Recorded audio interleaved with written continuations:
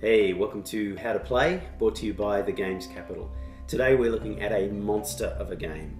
The game is Caverna, the Cave Farmers, and the designer of this game is the same guy that's responsible for Agricola, Le Havre, Ora and Labora, At the Gates of Loyang, a number of resource management type games. Now this game is for 1 to 7 players. I can't imagine trying to play with 7 players. You would need an awfully big table, but the option is there. Now, it's very similar to Agricola. If you've played Agricola before, you're going to find this game fairly easy to pick up. If you haven't played Agricola or any of those games that I mentioned before, they're fairly complex. They're not terribly difficult to learn, but there's lots of things going on, so there's a little bit to take in. Okay, so before we get into how the game actually plays, let's have a look at what's in the box. And it's a big box. Well, you can see by the size of this box and how deep it is, there's a lot of stuff in this game. This box is absolutely chock-a-block full of bits. So what are they? Well, first of all, each player will get one of these player boards. Now, depicted on the player board is a cave system. So what's going to happen here is you're going to develop this cave system by building tunnels and caves and then rooms in those caves. And on the other side is a forest which you'll clear in order to build your farm. So each player gets one of those.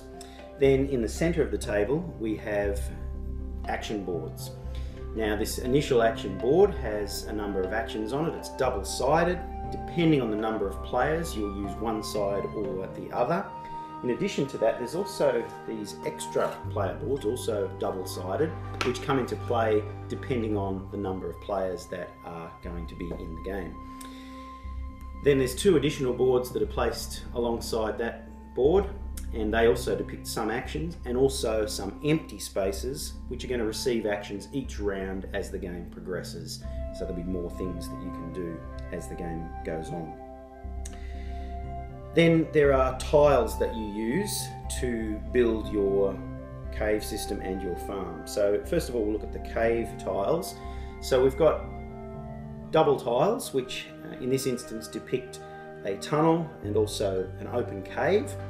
They're double-sided. On the other side, there's 2 caves. So depending on the configuration that you're after, you would use either side of those to build your cave system. There's also single tiles that have tunnels on one side, caves on the other. Then there's also mines. So this tile has a mine, an ore mine rather, and also what we refer to as a deep tunnel. Now this tunnel goes further down and that's significant in the game as well. Also, there is a ruby mine, which is on a single tile, which you can also build in your cave system. Then on the other side, on the forest side, you're going to be clearing that in order to build your farm. And the options you have in your farm are going to be using these tiles, which have on one side a field where you can pasture animals, and on the other side a place where you can plant crops. Once again, there are also single tiles that you can use for configuring your farm of both types. As well as that, the pastures where you keep animals sometimes need to be fenced, so there's also tiles that depict the fences on a single tile and also on a double tile. So they're the tiles that you will use to build your farm and your cave. As well as that, there are also building tiles. Now the building tiles will go into the caves that you have built, so they'll go on there. And there's a whole heap of different buildings that you can build. Some of them are dwellings where additional workers will be placed so that you can carry out more actions. So each worker will need a room to live in. But a lot of the other rooms just do a whole heap of different things and give you various advantages during the game. Now there's additional boards that I haven't put out because there's not enough room, but this is where the buildings are placed at the start of the game. So there's 4 boards that have room for buildings. Once again, these are double-sided, and the game gives you 2 options. You can play an introductory game where, for example, on this board there are 6 buildings laid out.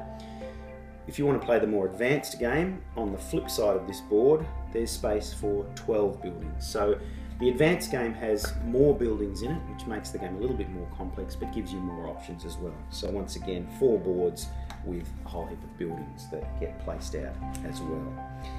There's also wooden pieces in the game. Now each player will have a series of little discs which represent the workers that he has, or the dwarves that are going to be sent out to do various actions.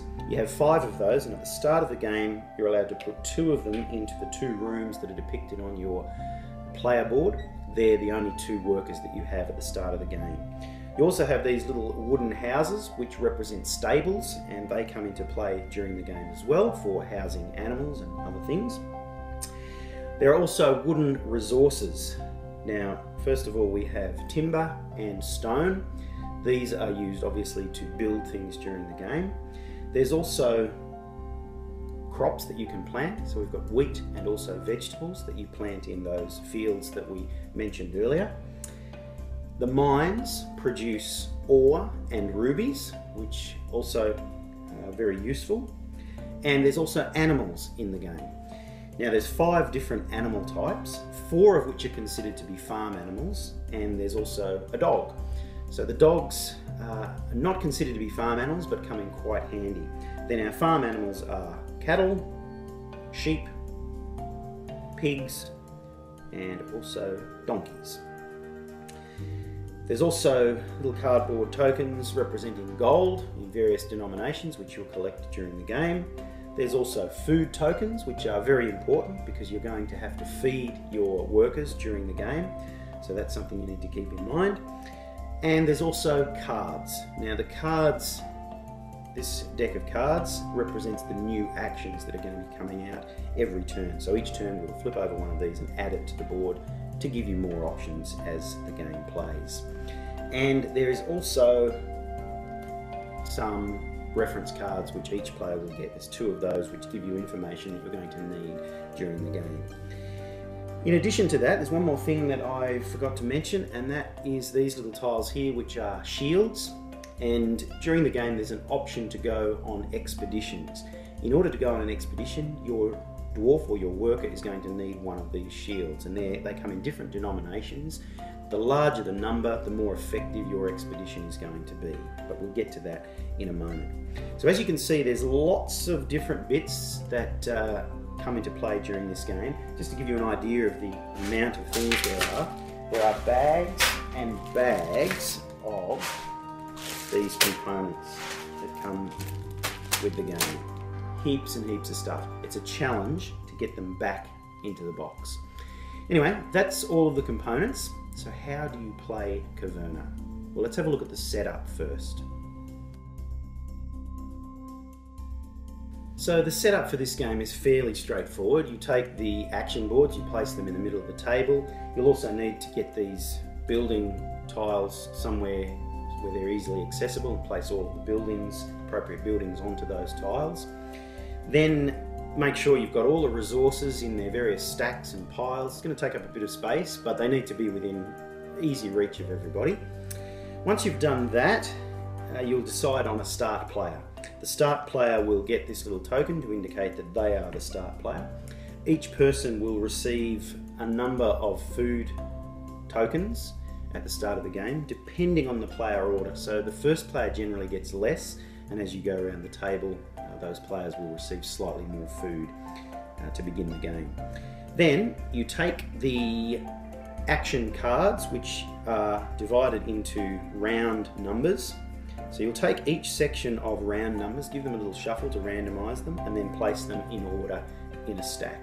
Then the first thing you do is turn over the top card and place it onto the number 1 space, and that action now will be available for round 1. Then there's also these little tokens that look like so.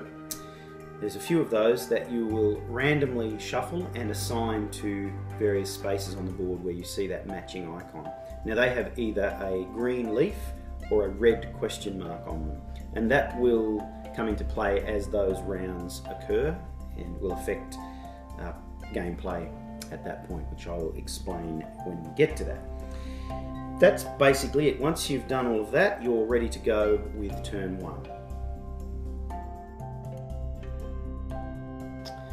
So let's have a look at how you play. First of all, as I mentioned before, the first thing you do is take one of these action cards and place it on the current round spot, and that gives you a new action each turn. Now once you've done that, you need to replenish the board. So you'll notice that a number of the action spaces have a little circle with an arrow and a resource type pictured within that circle. So each of those spaces needs to be replenished. So the number next to the resource icon indicates how many of that resource. So on this first spot, 2 stone are placed onto that location. You do the same for every spot where there's that same symbol, and these resources accumulate. So even if there's already resources on that space, they will get new resources. So as the game progresses, they can build up and become quite valuable to take the action at that spot.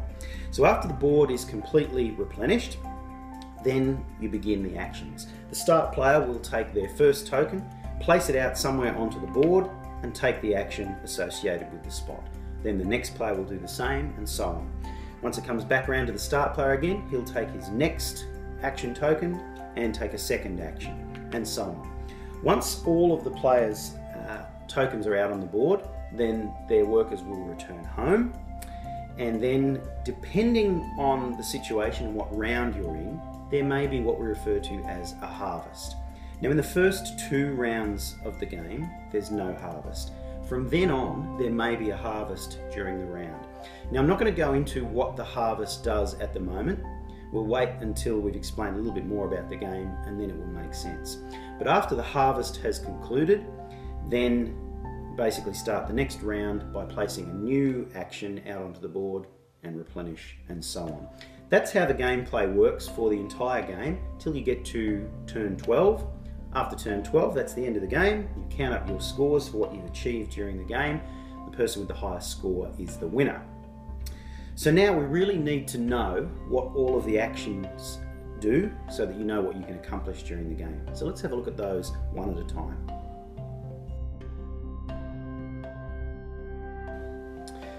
So you'll notice that a lot of the action spaces have actually 2 parts to them, and in many instances you can either do both of those parts of the action, or you have a choice of doing one or the other.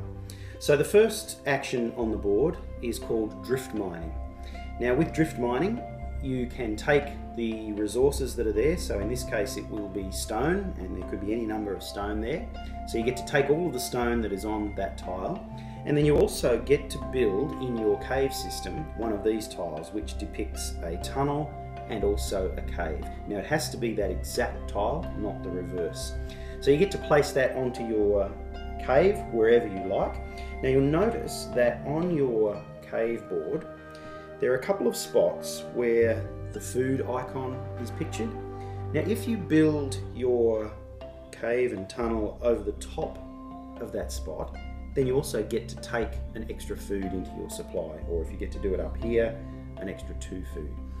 Also, important, when you are building your cave, you must build from an existing location. So you can't take this tile and just place it up here on its own. It has to come from one of your already existing caves. So that's drift mining, a way to build your tunnels in the game. The next action on the board is called imitation. Imitation has a cost associated with it. You need to pay 2 food in order to use the action. But what it allows you to do is to take an action that somebody else has already used. Now normally, once a player takes an action on the board, that action is locked out to all the other players. So imitation gives you an opportunity to use an action that has already been used by somebody else. It could be quite useful. The next action space is called logging. Now logging potentially will have timber sitting on that space, which you're allowed to take, whatever is there. And then the second part of that action is an expedition. Now in order to go on an expedition, your dwarf would need to be equipped with one of these little shield tiles. Now we haven't got to the action that allows you to equip your dwarf yet, so we won't discuss that just at the moment. Once we get to that tile, we'll talk about how an expedition works. The next action is forest exploration. This also is a space that will accumulate timber, which you can take whatever is on that particular space. In addition to that, you also get 2 food to add to your supply. Excavation is the next action, and once again there is stone available to take on that particular space. Then you also have a choice of building one of these tunnels and caves in your cave. But unlike drift mining, here you have the option to either use the side that has the tunnel and a cave, or the side that has 2 caves. So if you're interested in building more rooms, then you'll want to use the cave side. If you want tunnels, then obviously the other side, but the choice is yours. Then comes the action referred to as growth. Now in this instance, you have a choice of one or the other of these particular actions. The first action that you can take is to receive 1 timber, 1 stone, 1 ore, 1 food, and also 2 gold from the supply. So quite a number of different things you get there. Or if you don't want to take that, you can have an additional family member to add to your cave system. Now, in order to do that, this particular worker must have a room in your cave. So before you can take that action, you must have built a room previously. Then comes clearing. Now, clearing allows you to take the timber that's located on that action space and then also clear a space in your forest for one of these tiles that depicts a field and also a pasture. Now, similarly to the cave system, there are also these little food icons, and also there's an icon for a pig. Once again, if you cover those spaces up, you get to take either the food or the pig into your supply. And just like the cave system, you have to build from the cave entrance out. You can't start up here at the other end of your farm. So that's what clearing allows you to do. The next action space is the starting player space. Now, on this particular space, you actually get 3 things. First of all, you get to take the starting player token, and on the next turn, you will be the start player. You also get to take whatever food has accumulated on that spot, and in addition to that, you'll get 1 ruby. Now, what do rubies do? Well, rubies are awesome. You can basically use rubies during the game at any time to swap for virtually anything that you want of the resource types. You can swap it for animals, for timber, stone, some of these crops you can use.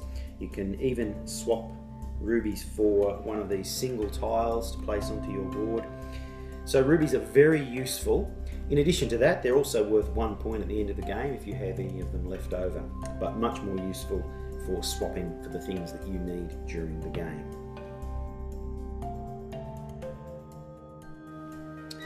Ore mining is the next spot. Here you will take whatever ore is sitting on that particular space. You'll get an additional 2 ore for every ore mine that you may have already constructed in your cave system. That's ore mining. Sustenance is the next action space. Here you'll find accumulating grain and potentially vegetables as well on that spot. And in addition to taking those, you get to clear some of your forest and place one of these field and pasture tiles out onto the board as well. Ruby mining is the next action that you get to take. Here you get to take whatever rubies have accumulated, and in addition to that, you'll get 1 extra ruby if you have at least 1 ruby mine in your cave system.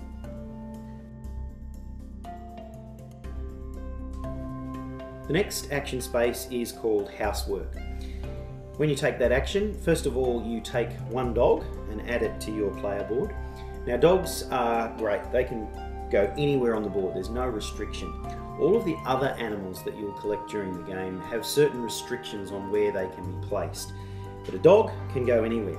Now, a dog can be quite useful. If you place a dog into a field, that dog can look after sheep in that field. Now, normally, to place sheep in a field, the field would have to be fenced. However, if you have a dog in there, you can place one more sheep than there are dogs in that particular field. So one dog will look after 2 sheep, 2 dogs will look after 3 sheep, and so on, without the need for a fence. So that's what dogs are used for. The second part of that action is furnishing a cavern. So if you've created a cave space in your cave system, then you can potentially build one of these rooms that will be on the room board. Now, each of the rooms has a cost associated with it, often in either timber, stone, or perhaps even ore. You pay that cost and then you place the building onto that empty cave, and then you'll get to use the ability of that building. As I mentioned before, some of the buildings are dwellings, so you'll need to build those in order to increase the members of your family to be able to carry out more actions. But other buildings allow special advantages for you during the game. So that's the housework space. Slash and burn is the last of the predetermined action spaces that are available. Now, what you get to do with slash and burn is take one of these tiles, clear an area on your player board and place that out. In addition to that, you also potentially get to plant some crops. So you can plant up to 2 new grain fields and 2 new vegetable fields. Now, when you plant those into the crop spaces, you do it this way. You'll take the one that you've got, place it into the field, and then you'll get 2 additional wheat tokens to place on top of that to indicate the growth of that particular type of crop. If it's vegetables that you're planting, you'll get an additional 1 that you'll place on top of that. That will be important when the harvest comes and you get to harvest those particular crops. Now we come to the actions that are found in the action card deck. Now these will come out randomly. Each game is slightly different, but the first one we'll look at is blacksmithing. Now what blacksmithing allows me to do is to forge weapons that will in turn allow me to go on the expeditions that I briefly mentioned earlier.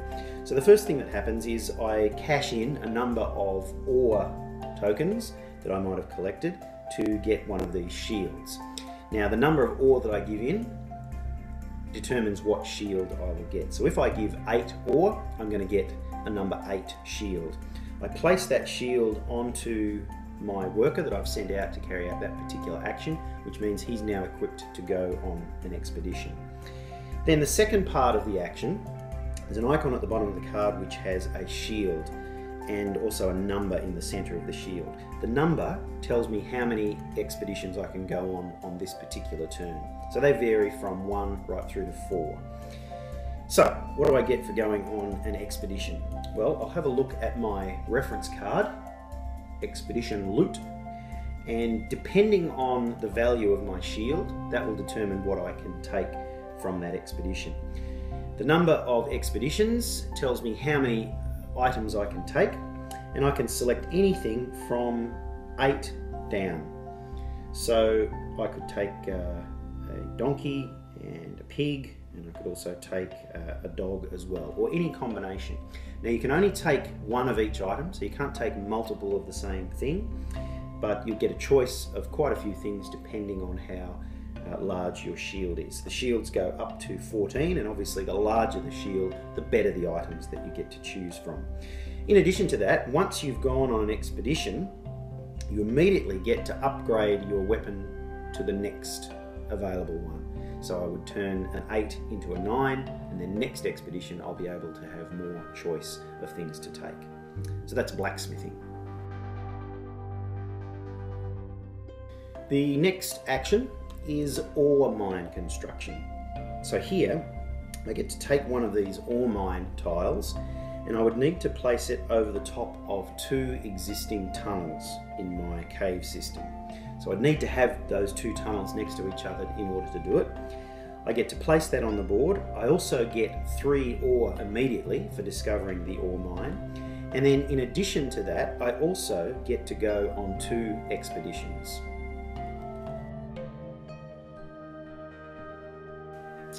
The next action card is sheep farming. Once again, two actions that take place here. First of all, you can build fences around your fields. You pay 2 wood to fence 1 tile, or alternatively you can pay 4 food and you get to fence a double tile space. Now that will allow you space to house animals, and you can also at this point build a stable. Now a stable will go out into either a field or a fenced field. It'll cost you 1 stone to do that. A stable in an unfenced area allows you to keep 1 animal on that space. A stable in a fenced area allows you to double the capacity of that particular field. Now normally each fenced area can house 2 animals. So with a stable you can fit 4 animals onto that particular space. As well as that, there's a space at the bottom for sheep to accumulate. So you'll take whatever sheep may be on that particular card as part of the action as well. The next action space, action card, is entitled Wish for Children. Now this particular card will always occur at round 4, every game that's placed in that same spot. It's actually a double-sided card, and during the game it will flip over to the other side at a certain point. So initially it's set on the Wish for Children side. It allows you to do 2 actions. You can do one or the other. The first one is family growth, so you get to place another worker on that space, and then you'll have an additional worker for the next round. Or you can furnish a dwelling. Now a dwelling is a room for a family member. So you can build one of those buildings if you have space in your cave to do so as part of that action. Then later in the game, when it gets flipped over, which I'll explain when we get to that card, the options change for this particular action. It's now called Urgent Wish for Children, and once again you have a choice. You can furnish a dwelling and immediately have another worker, or you can take 3 gold coins. So that's how that action changes.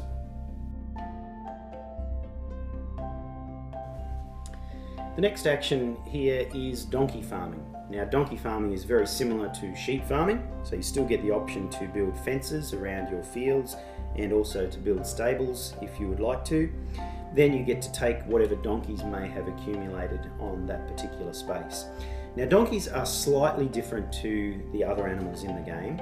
They still can go in the fenced in fields, but you can also have 1 donkey in each of your mines that you have in your cave. So there's another space that you can place donkeys on the board. Then we come to ruby mine construction. So here 2 options available to us. You can either build a ruby mine on a standard tunnel, in which case you just get to place the tile, or if you have previously built an ore mine which has one of those deep tunnels, if you elect to build your ruby mine on the deep tunnel, then you also get an additional ruby as a reward as well. So you've got a choice of those 2 options with ruby mine construction. The next action is family life. Now when this particular card comes out, it triggers the turning over of the Wish for Children card. So that immediately flips over to the Urgent Wish for Children option. Then the action that you take for this particular card is family growth. So you once again get to have an additional member of your family, providing you have a room, a dwelling for them to live in. And then you also get to plant up to 2 new grain and 2 new vegetables into crops that you may have empty on your farming side of the board. So that's family life. The next action is exploration. Now exploration is all about going on expeditions, so that's just the single action that you perform. However, you get to go on 4 different expeditions, so 4 different items from the list of things that you can collect you'll bring back as reward for going on those expeditions. The next action is ore delivery. Here ore and also stone will accumulate, so you'll take whatever is there, As well as that, you'll get an additional 2 ore for every ore mine that you have in your cave system. Then we have the action referred to as ruby delivery. Here, rubies are going to accumulate on the tile. You'll take those, plus 1 additional ruby if you have at least 2 ruby mines in your cave system.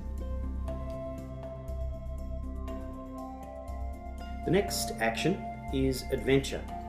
Here we have another opportunity to equip a dwarf with a shield, so you'll pay the ore in order to do that, and then you can go on 2 value 1 expeditions. Now the reason for that is you can actually, because these are 2 different expeditions, you could bring back the same 2 items. So that's adventure. And the final action card is ore trading. Here you can trade 2 ore for 2 gold and 1 food, and you can do that 3 times. That's ore trading. Now we've looked at actions for a 4-player game. As I showed you before, there are other boards that come into play with different amounts of players, and these have slightly different actions on them that are available also. But essentially they're combinations of the same things that we've looked at, with a few exceptions.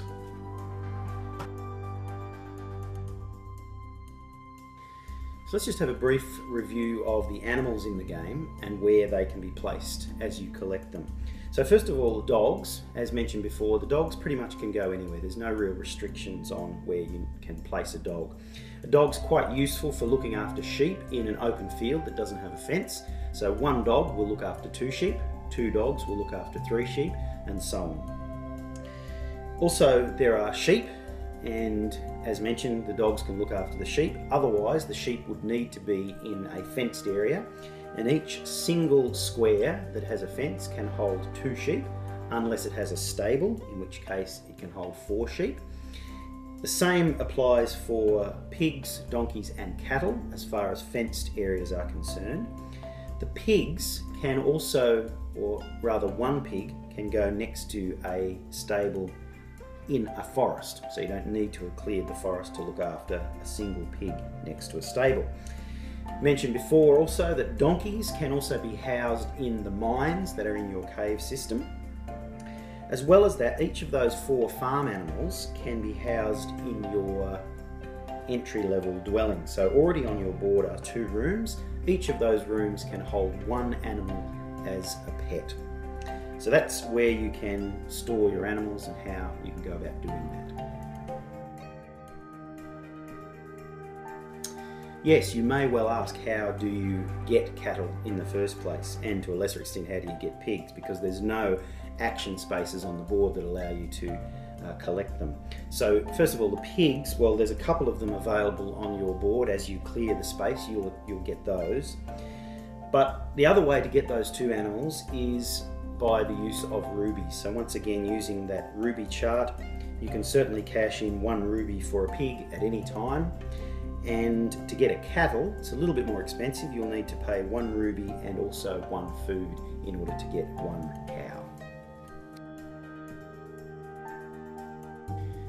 Now the harvest will potentially occur at the end of each round. The first 2 rounds in the game there's no harvest, but from then on there may be a harvest at the end of the round. So at the end of each space on the board there potentially could be one of these leaf symbols. If there is, that means there's going to be a harvest this round. Now the harvest is divided into 3 phases. First of all of your crops are harvested, then you must feed all of your family members, and then finally any animals that you may have could breed. So first of all, the harvest of your field and crops. If you have any planted crops, you will take the top token and return it to your own supply, and you can use that then later to plant more crops if the fields are empty, or at the end of the game they potentially will be worth points. So that's the first part of the harvest. Then you'll need to give each of your workers 2 food in order to satisfy them. If you can't feed your workers, then you're going to get a begging token. And if you get that, it's going to be -3 points at the end of the game. So you must try and feed your workers. Then finally, the animals that you have in your farm will breed. If you have 2 or more of a particular animal type, then you'll get an additional animal of that type to add to your farm. Of course, you would need to have somewhere to store that animal, so if you don't have space, then those animals won't breed. So once all of those 3 phases are completed, then that's the end of the round. You move on to the next round. So that's the basic gameplay for Caverna. Now at the end of the game, after the last round, all you need to do then is add up your points. They've got a little score sheet that allows you to do that. Essentially, you're going to get points for all of the things that you've collected during the game. So every farm animal and also dog that you've collected is worth a point. If you miss out on a particular animal type, well, that's going to be minus 2 points for each type that you're missing. You're also going to get half a point for every grain and 1 point for every vegetable that you've got. Every ruby is worth a point. Every dwarf, so every family member that you've got, is a point. You'll lose points if there are any spaces on your board that haven't been developed, so if they're still empty. Then you're going to score points anywhere on tiles where you see a little shield symbol. So the mines give you points, the fenced pastures give you points, all of the building tiles that you will have built will give you points, and some of those are variable depending on certain achievements that you've done during the game. You'll also score points for any gold that you have and lose points for any begging markers that you may have collected. So you add up all your points, whoever has the most points is the winner. In summary, at the beginning of each round, a new action card is placed into the next available space. Replenish any resources that are shown on the action spaces. In turn order, each player will place 1 worker onto an action space and carry out the action. Once all workers have been placed, if the round ends in a harvest, players must harvest their crops, feed their workers, and animals will breed. This process is repeated until the last round, when final scores are tallied and a winner is determined. Now, Caverna is a really fantastic game. What I particularly like about this game is that there are so many different things that you can do, different paths to victory. So you may focus on the farming side of the game, collecting animals and building up those in order to earn points, or you might work on your cave and mines and collecting rubies and ore, etc. You may go on expeditions. That may be the focus of your game in order to earn points. There's so many different paths to victory, and every game you can try something a little bit different. So if you like a game that's got lots of variety, that's reasonably complex but not too difficult to learn, then Caverna may well be for you. So thanks for watching and happy gaming.